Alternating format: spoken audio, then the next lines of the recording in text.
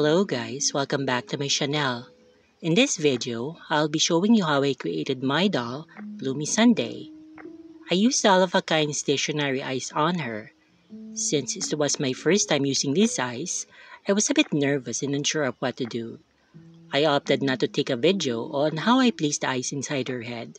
But no worries, I have another pair of stationary eyes and I plan to use it on the U-doll I purchased from Doll of a Kind. So stay tuned for that video.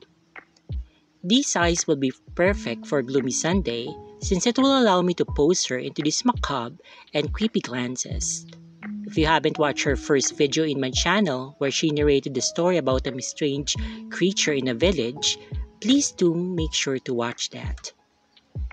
I had a lot of options to choose from, so one of the wigs that I was actually considering is this Kaylee wig that I got in a lot, so I thought it looked really cute on her.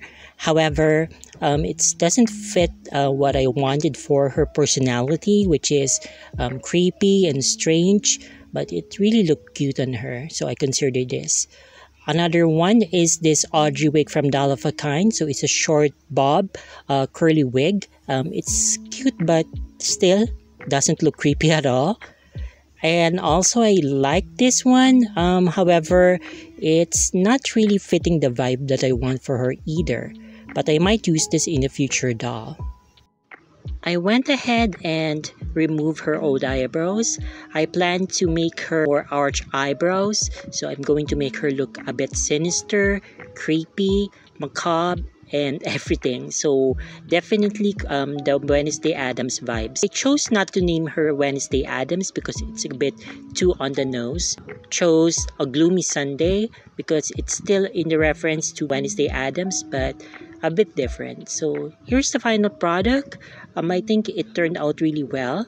I actually was thinking if I was going to put on eyelashes on her, but I thought that it will make her look sweeter and that's not the vibe that I wanted. Opted not to put any eyelashes on her anymore. Okay, so that's it for my Gloomy Sunday doll. So please make sure to watch her.